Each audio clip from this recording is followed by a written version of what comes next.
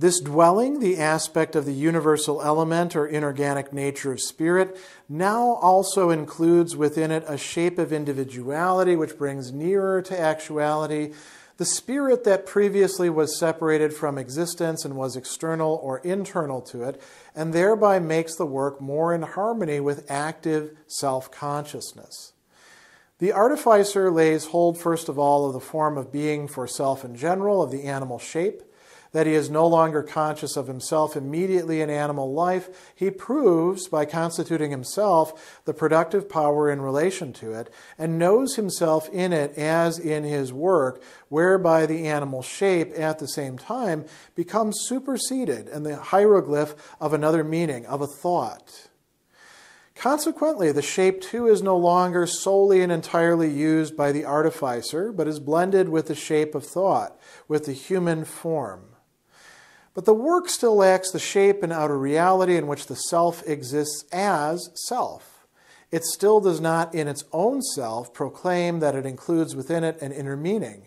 It lacks speech, the element in which the meaning filling is itself present.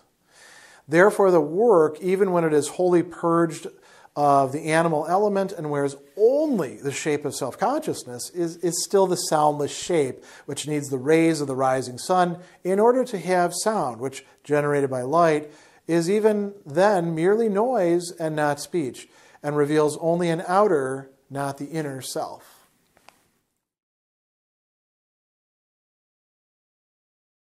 Because paragraph 695 focuses on the Artificer's appropriation of animal life, you might be tempted to say, well, that's very similar to what was happening in the paragraph just earlier with plant life, and now we've got a nice sequence. We go from the understanding and crystals to plant life to animal life, and we've essentially reproduced the progression that we've gone through before in the substantive discussions in natural religion. And yes, that's all true. And you should see that as a sequence.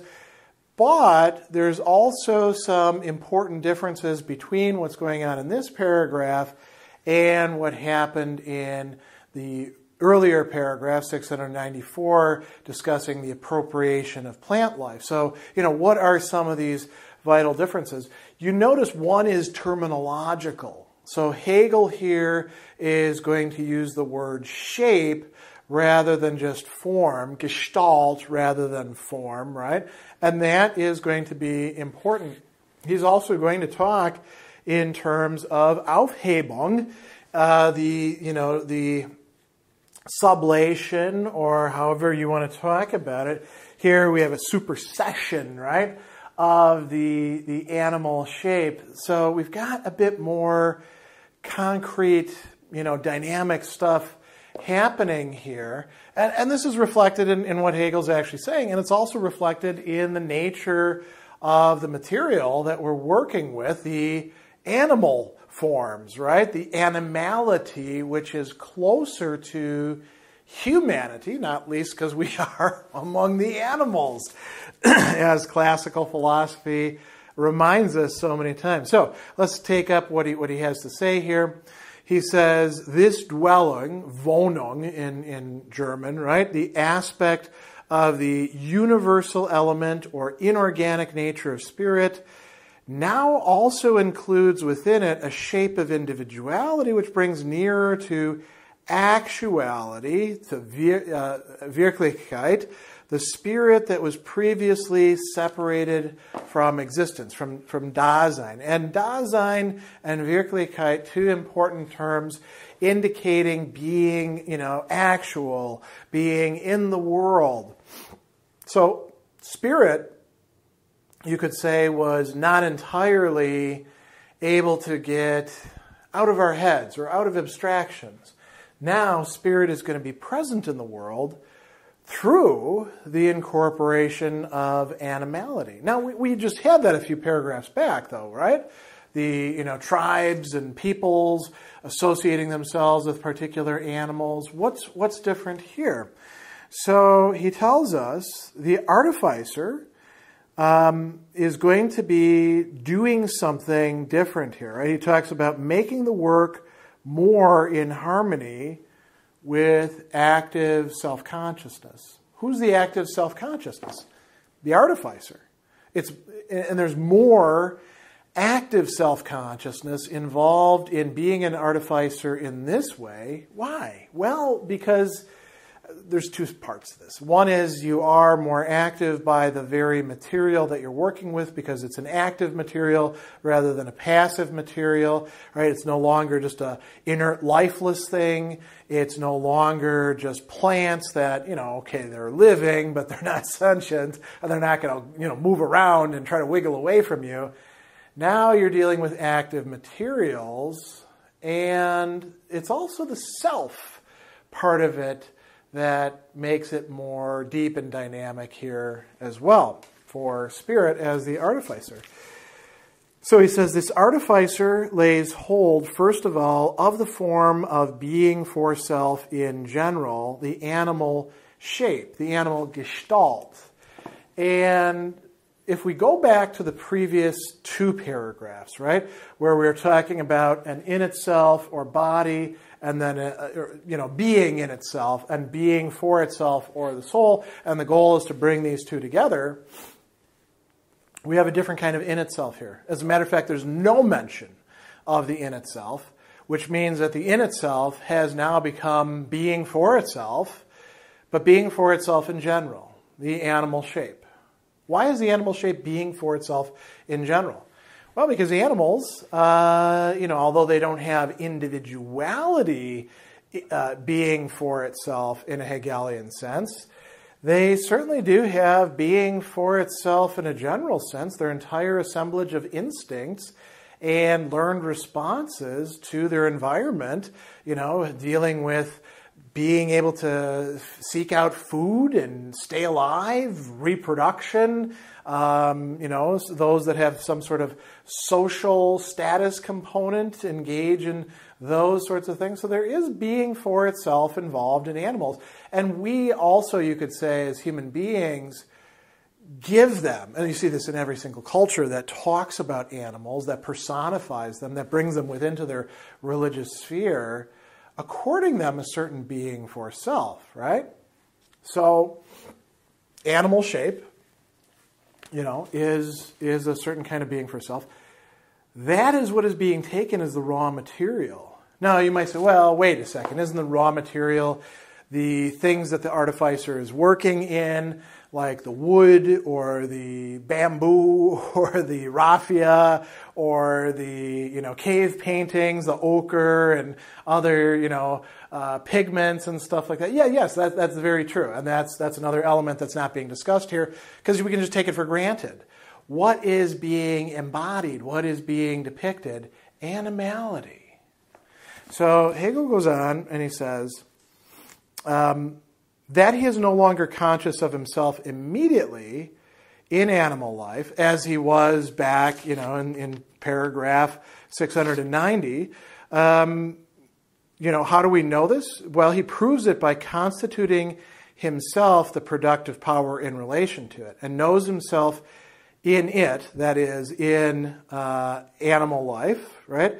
In his work, whereby the animal shape at the same time becomes, here we have it, superseded, and the hieroglyph of another meaning, of a thought. Why talk about hieroglyph here? That immediately suggests Egyptians, doesn't it? Well, yes, but hieroglyph is also a general term that can refer to Egyptian hieroglyphs, like those that we find in burial chambers, but it can also be any other sort of holy writing, any holy representation, hieroglyph, right? And so, this could be cave paintings, this could be other things as well.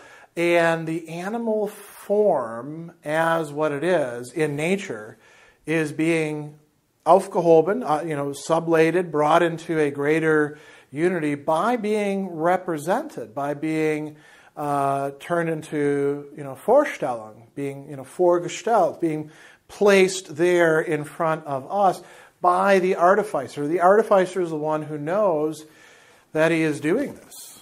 So Hegel goes on and he says, what does this mean? Well, it becomes the hieroglyph of another meaning of a thought. The artificer is a thinker. And we're getting closer and closer to more and more thought and reaching a certain, you might say, critical mass or threshold. So he says, the shape is no longer solely and entirely used by the artificer. So the animal shape, the form that the animal has, which includes not just its outward shape, as if it was,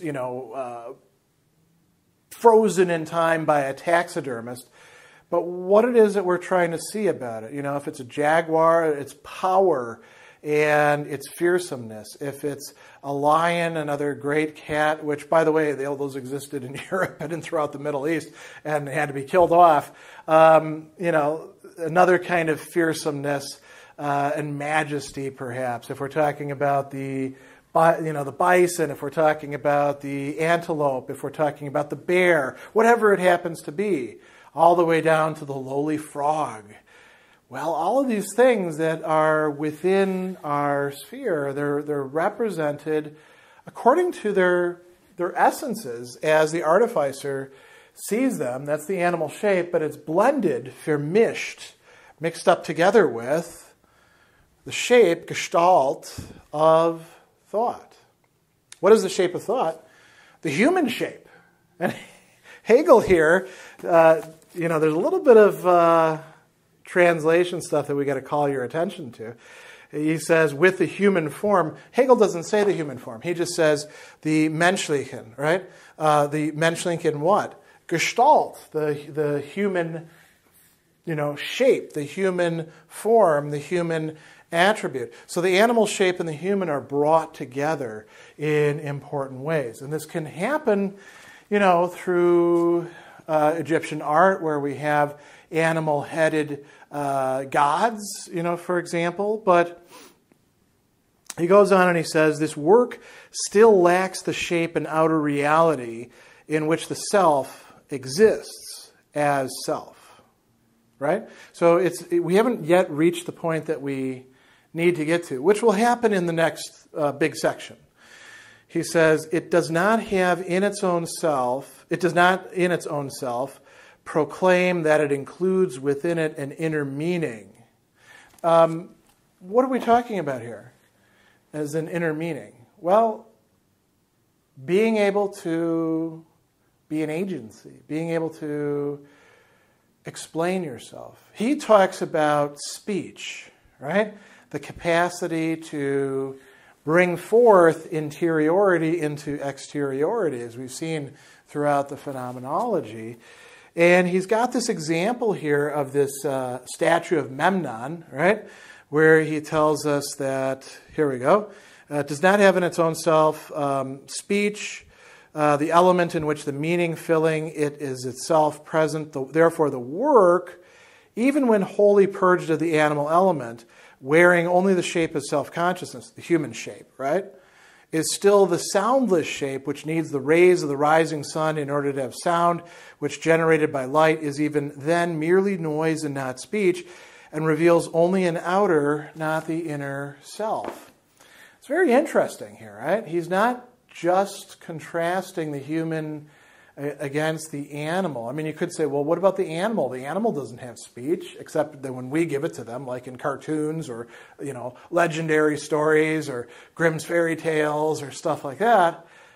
Here he's talking about representation, though. The statue of the human being that has the human form, that has a face, that can actually make a sound. There's this famous statue. It was one of the, great wonders of the world, where the sun would shine on it, and at a certain part of the day, it would make a sound. It could be, there were a lot of descriptions of this sound in the ancient world. It might have just been a purely sort of mechanical thing happening.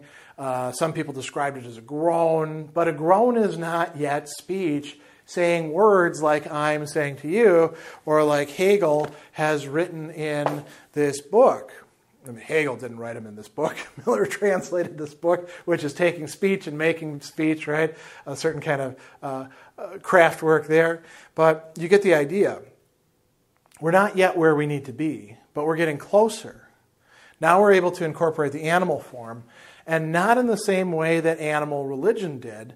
Now the animal and the human are becoming part of our panoply of, architecture, statues, paintings, other depictions as well, other representations, other Vorstellungen.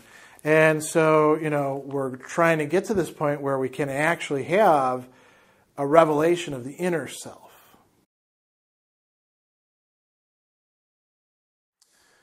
Over against this outer shape of the self stands the other shape which proclaims its possession of an inner being. Nature, withdrawing into its essence, deposes its living, self-particularizing, self-entangling, manifold existence to the level of an unessential husk, which is the covering for the inner being.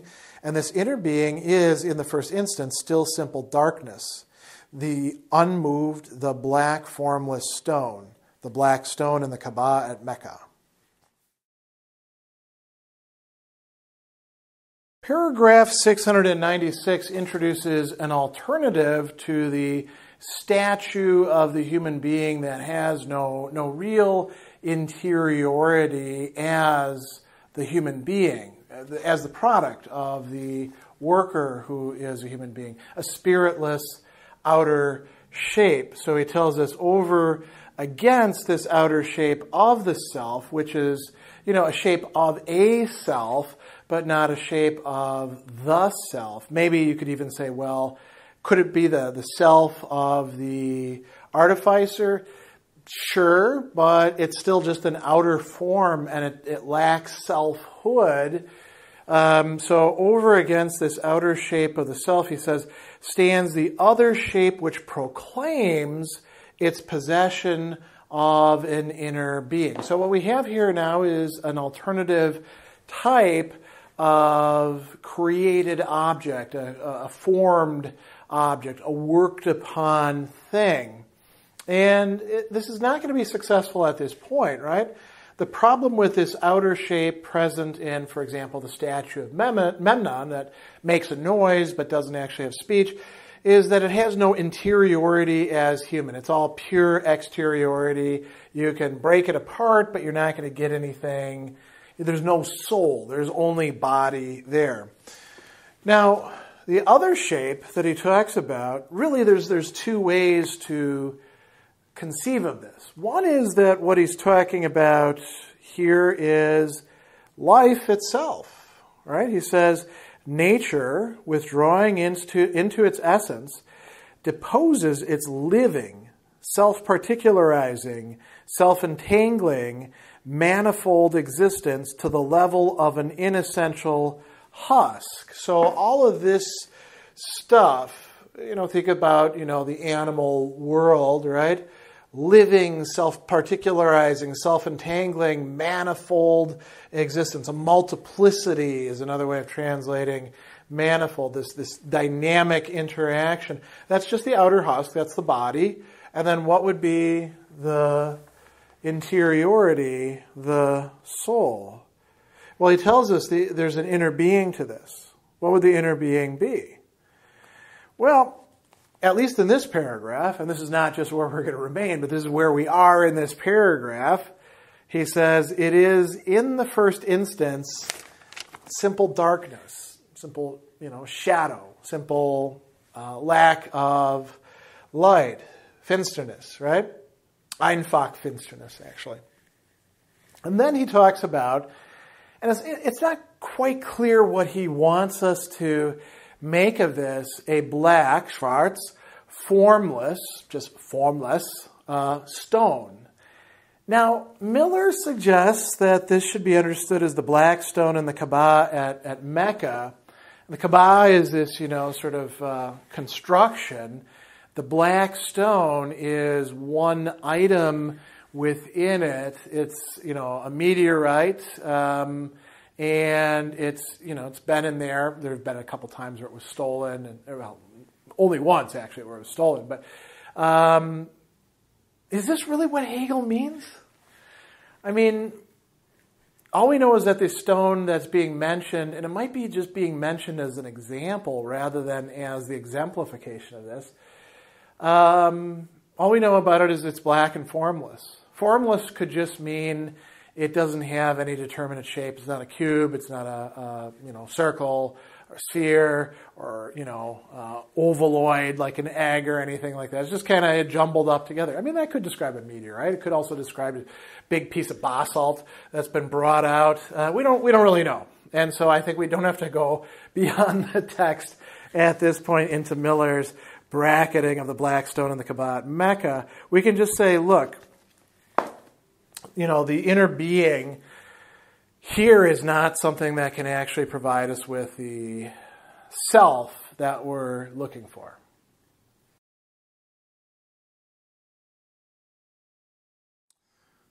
Both representations contain inwardness and outer existence, the two moments of spirit, and both representations contain the two moments at once in an antithetical relation, the self both as inner and as outer.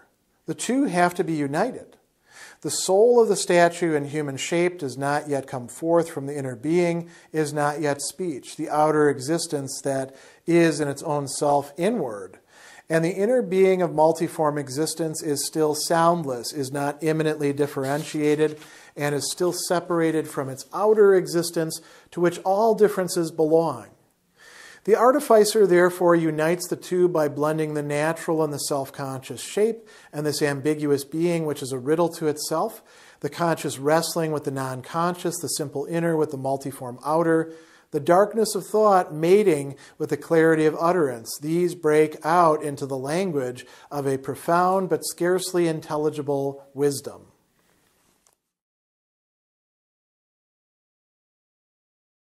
Paragraph 697 now is a very important transition point, in part because Hegel is bringing together what we had articulated in the two previous paragraphs as kind of being dead ends and showing that they can be turned into something that's not a dead end, but actually, or not an impasse, but a way forward, and a way forward for the Artificer to turn into, in the next paragraph, an artist. So this is a really important development. He tells us that both of these representations, the representations being talked about in 695 with the statue, and this life, this living, self-particularizing, self-entangling, manifold existence in 696. By the way, too, I want to mention the German word here is not Vorstellungen, it's Darstellung, right? So it's still the same root, Stellung, putting forward, setting out, instead of for, which we get representation from, Darstellung. So something is like being really like put in our face, right? It's there. So these two representations, they both, as he says, contain inwardness and outer existence, these two moments of spirit, and both of them contain the two moments at the same time in what he calls an antithetical relation, a Beziehungen, right? That is entgegengesetzte. So they're not antithetical in the sense of being like opposites. They're not antithetical in the sense of being logically, contrasted to each other. They're literally set against each other. So there's a spatiality to this suggested that we're getting this antithesis in. But it's an interesting spatiality, right? There's the outer that you can see, that you can witness. Then there's the inner that's supposed to come forward, that's supposed to give meaning to the outer, but seems to be lacking in both of these cases, right? So as he says, this is the self, both as inner and outer, and the two of them need to be united. Now, how are we going to unite them? It didn't work in the previous paragraphs, uniting these two in the statue in human shape. The statue was missing something really important. It seemed to have a kind of communicative power, but that turned out to be false. It had only a facsimile of communication. It did not have language or speech, right? Sprache. The other one, one that he's described as living, self-particularizing, etc., etc. He says that one is the inner being of multiform existence is still soundless as well. It's not immanently differentiated, and it's still separated from its outer existence, to which all differences belong. So they're both missing something. They're both lacking a capacity to, you could say, talk back to us, the human creators of them. The gods don't speak. They just are. They take our worship and don't give us anything really in return. And this could lead to saying, well, why do we have these gods? Well, here's where religion takes a new turn, according to Hegel. If the forms of religious life cannot themselves open up their interiority to us and speak and engage us that way, somebody's got to give them that capacity. Who's that? I mean, this is kind of funny. Why not God? Why can't God do it? It's the Artificer. It's Spirit, too, as the Artificer, but it is the Artificer who is doing this. So he goes on here and he says, the Artificer unites the two of these, right? And he calls them the natural and the self-conscious shape. And we should ask, well, which is which? I mean, you could argue both sides for this. Let's take the statue in human shape. Is that a self-conscious shape? I mean, yes and no. It's modeled after something that has self-consciousness, the human being, but we see the statue isn't self-conscious. It says the same stupid, dumb stuff over and over and over again. Makes a sound when the sun hits it. It doesn't even choose to make a sound. Maybe it's the natural shape, but it's not a shape of nature, except insofar as the human being is a thing of nature. Yet the human being is the bit of nature that can conceive of nature and understand nature. So, I don't know, maybe that's supposed to be the self-conscious shape, and this is supposed to be the natural shape over here, the multiform existence, the multiplicity of living things. But, we talked about the animal life as being kind of self-conscious. This is, I think you could make a case for either side. It doesn't really matter because what's really important here is what the Artificer is doing. The Artificer blends these shapes together, and he says, and this ambiguous being, which is a riddle to itself, the conscious wrestling with the non-conscious, the simple inner with the multiform outer, the darkness of thought mating with a clarity of utterance. Now, there's a lot of stuff going on there, right? So let's look at each of these in turn.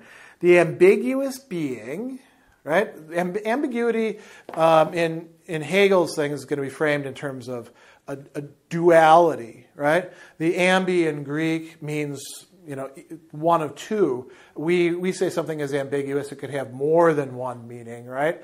But it really refers to a duo. And it's the same thing for the, ambiguousness or ambiguity in German. Zweifalt, right? It's twofold. And so an ambiguity, a duality going on there, which is a riddle, Rätsel, to itself, a thing to be figured out. The conscious wrestling with the non-conscious. Interesting to talk about that, isn't it? Consciousness wrestling with what is lacking consciousness, but perhaps could have consciousness, right? What else do we have here? The darkness of thought mating with the clarity of utterance. Now, isn't that an interesting way to talk about it? We usually think of thought as illuminating, right?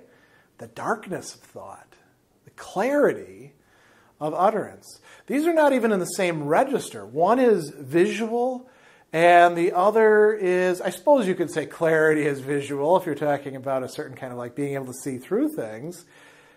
But we usually, when we're talking about utterance, we're talking about meaning, right? So these are being united, and he tells us that these break into language. Language is being supplied now by bringing these both, that lacked language, together. The language of a profound but scarcely intelligible wisdom. And actually the scarcely intelligible, it doesn't quite convey it. You know, the idea there is the wisdom is intelligible only with difficulty, right? Schwer verständliches, understood with making an effort, with overcoming some difficulty, some heaviness, right? So this language is a really important step at this point. Now, the artwork, the fabrication thing, is going to be given a kind of agency, a kind of thought, a kind of consciousness, a kind of responsibility that hitherto it was lacking.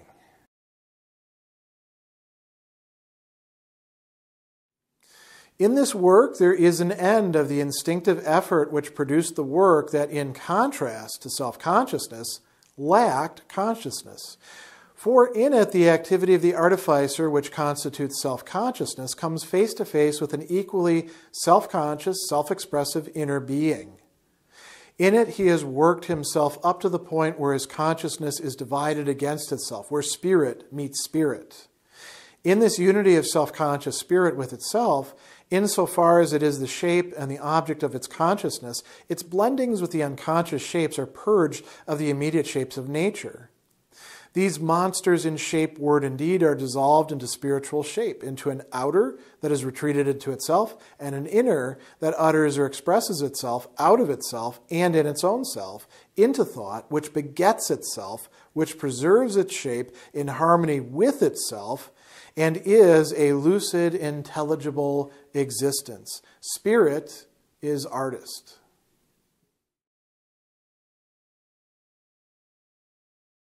With paragraph 698, we now reach a very important transition point.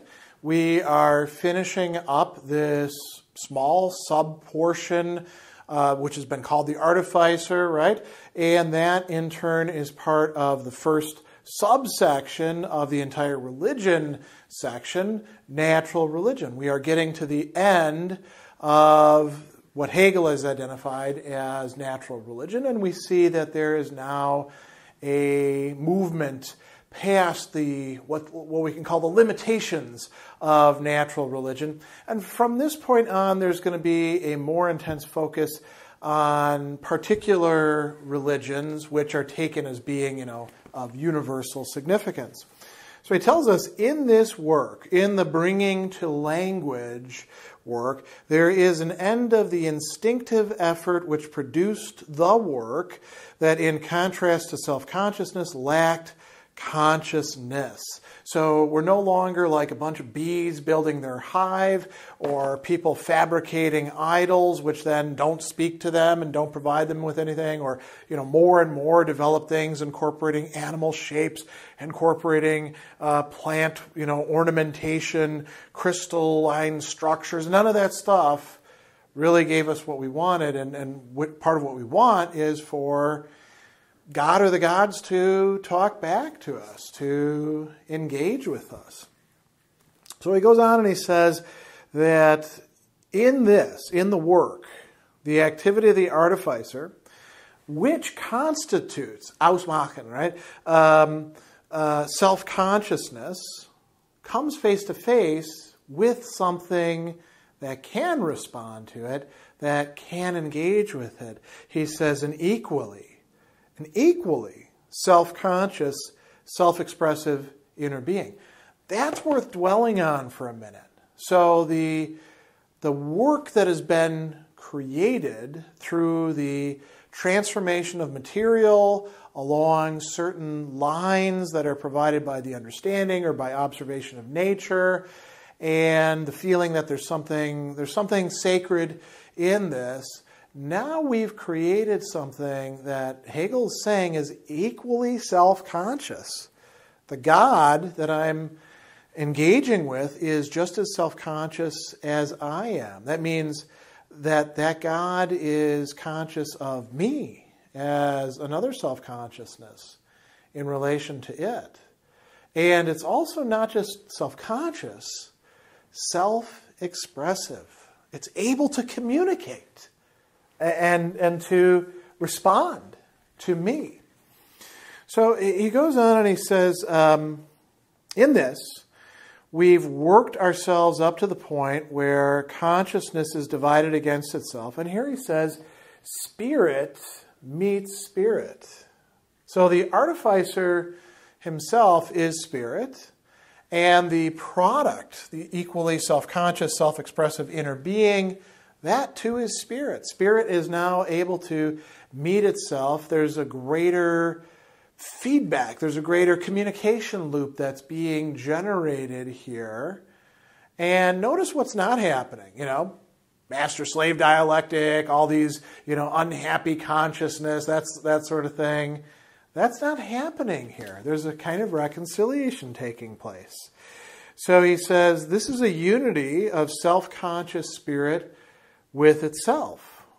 And he says, insofar as it has the shape and the object of its consciousness, the shape of its consciousness, I guess you could say, is both the worker and also the worked upon thing that now has an agency of its own.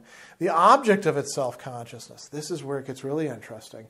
We would say, well, the object is obviously the object that is produced as a work. But is it? Insofar as there's an equal self-consciousness and self-expressiveness on this side, the artificer, him or herself, can also be an object, right? Objectified, we say, is a bad thing, but being able to be seen as another human being or as another sentient being, another rational being, that is what is being provided here by this these So this is really an advance, isn't it? He goes on and he says it's being purged of these immediate shapes of nature, right? Its blendings with the unconscious shapes are purged of these immediate shapes of nature. And he talks about monsters. Monsters in shape, word, and deed are dissolved into spiritual shape, into an outer that is retreated into itself. The outer still is there, but now the outer is a vehicle into its own self, into thought on the side of the God that begets itself, which preserves its shape in harmony with itself, and is a lucid, intelligible existence. Right? So this entire process, this entire resolution or reconciliation now leads to the last sentence. Spirit, this unity of self-conscious spirit with itself in the artificer, in the work, is now a work of art, because spirit now is artist, Künstler. It's no longer a worker. It's no longer a fabricator. It's now an artist. And what does that mean? Well, we're going to get into this entire section, right, of religion in the form of art. But looking ahead, art for Hegel has a spiritual significance. That's part of what makes it art. It's not just putting nice colors on something or chipping away at stuff or making, molding things that you can then say, oh, that's cool, that looks like a bird or anything like that. There's something more to it that makes it art. So, we're moving away from, as he said, this instinctual activity and towards something that's more self-conscious and that expands the realm of self-consciousness into something that can ideally respond back to me. So we close this section now, for once, actually having a real advance and now ready to move into the religion in terms of the work of art.